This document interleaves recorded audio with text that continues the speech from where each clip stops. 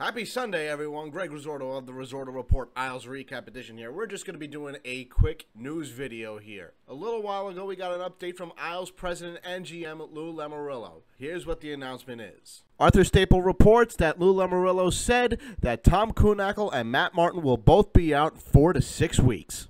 We saw what happened Friday against the Senators. Tom Kuhnhackl hit his leg hard against the boards, and Matt Martin hit his leg on an unhinged door on the Senators' bench. With that being said, some guy's going to ask to step in, and Andrew Gross has a tweet that says the Isles lines at practice today. The lines in morning skate are Lee Barzell Bailey, Beauvillier Nelson Brassard, Johnston Bardreau Wallstrom, Dalcole, Cizikas, and Clutterbuck, with Leddy and Boychuk as one defensive pairing, Pellick and Pollock as a second, Taves and Mayfield as a third, and Varlamov and Grice. Dobson and Ladd are extra defensive pairs.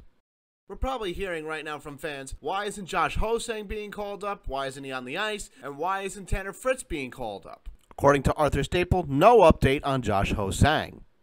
Even though Josh Hosang is practicing in Toronto, Lou Lamoriello, if you remember, said not to attend Bridgeport's camp and don't report to Bridgeport, period. Because Josh Hosang, if you remember, he requested a trade, and Lou Lamoriello said he would work on one. And for those asking about Tanner Fritz and why he's not going to be called up, here's Brendan Burke with a tweet. Tanner Fritz is the only forward in Bridgeport on an NHL contract with more than 2 games of NHL experience. He is out week to week with an injury.